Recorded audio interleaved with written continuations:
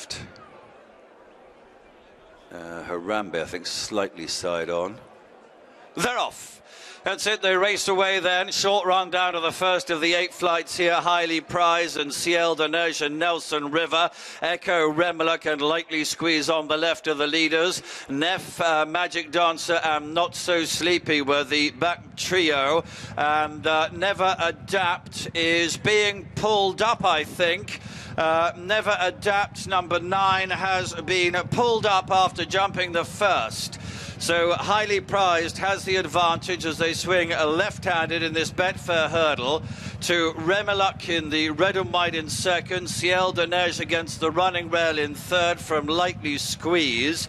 Zanza in purple and just in behind the leading group of runners against the running rail, preceded through by the Banner King Rebel, and then comes Tamarok du Matan as they run now on towards number 2. Echo in the yellow and blue wide on the course from Pic D'orhy, and then Sir Valentine, followed by Quite Enough as they jump over number 2 from Who Shot the Sheriff.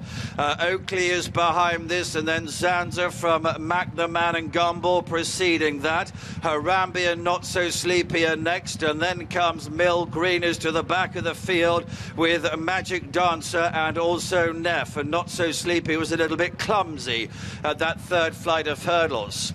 Running on down the far side then, and Highly Prized and John Joe O'Neill Jr.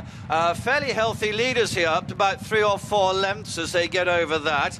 To Remeluk in the red and white stripes in second, Nelson River, Ciel de Neige, and also the Banner King Rebel and Pic D'orhy are close from Echo and Lightly Squeeze and Sir Valentine. And then comes Tamarok du Matan as they now move down towards the final one over the far side already. Who Shot the Sheriff made a bad error there. At this stage, Mill Green is the back marker. Magic Dancer, Neff, Harambe, Not So Sleepy, and Zanza are also towards the back of the field.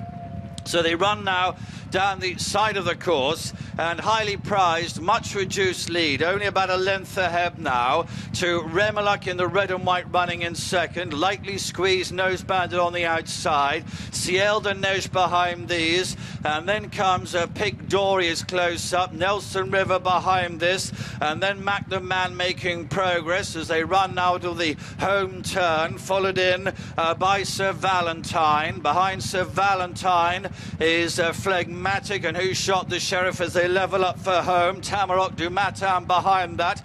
Quite Enough comes next, but they move down then to 3 out. Highly Prized still in front, got over that safely, landed with about a length and a half advantage to Remeluk in red and white stripes. Ciel de Neige on the right, Lightly Squeezed is next, Mac the Man behind this, Pic D'orhy, Echo, look to the extreme left, Not So Sleepy making progress from the back of the field.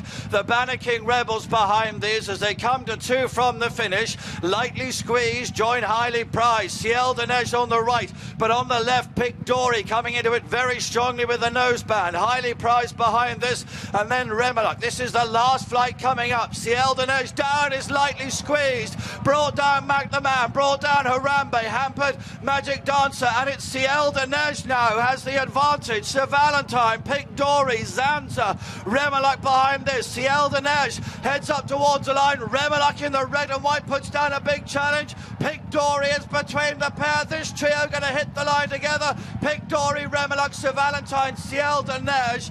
Right in behind those was Zanza, and just ahead of that was Tamarok du Matan. Well, well, well, a dramatic Betfair hurdle in which 3 horses came down at the final flight, 2 of which had some sort of a chance at the time, has gone to Pic D'orhy.